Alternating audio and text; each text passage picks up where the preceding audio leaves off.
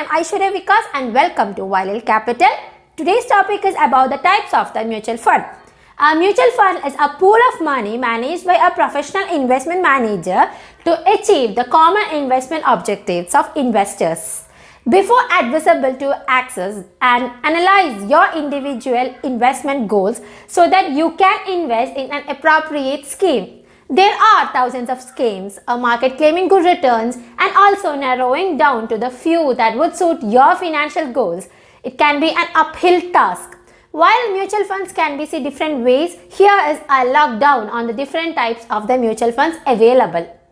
Every mutual fund scheme has an investment objective which defines the asset class in which it would invest the funds and the structure it would form a specialization element at times and the risk the scheme is willing to take to meet its objectives. For example, there might be a scheme with an investment objective of providing the capital appreciation over a long term.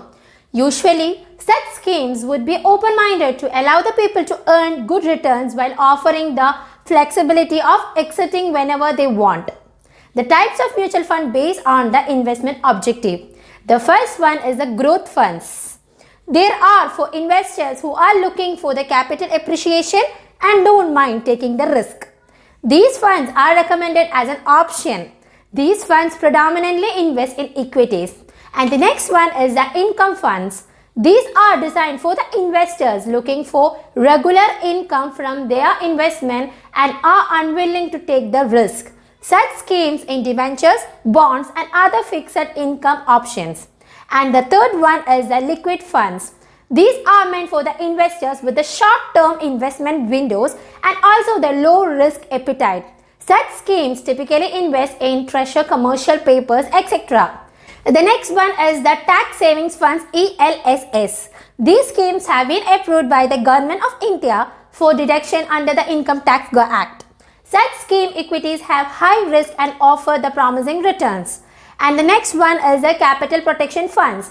As the name suggests, these funds are designed to ensure the maximum protection of the invested capital. Such schemes, their corpus between equity and debit in a calculated manner to ensure the protection of capital.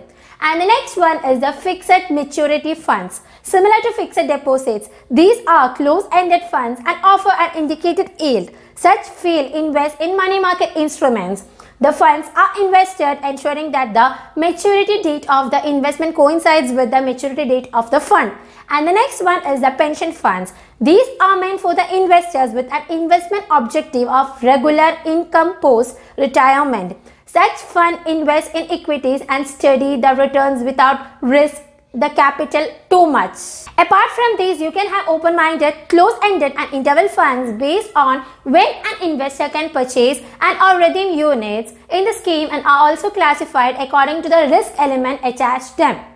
There are 5 risk classes, that is the first one is a low risk, second one moderately low risk, third one moderate risk and the fourth one is the moderately high risk. So I hope all of you understood today's topic and I will be coming with another topic on tomorrow, and if you people are having any doubt you can comment in our comment box and our experts will be replying you within a minute itself. So everybody please share our video maximum, please don't forget to subscribe our channel also, and please stay safe, stay home and stay healthy. Thank you.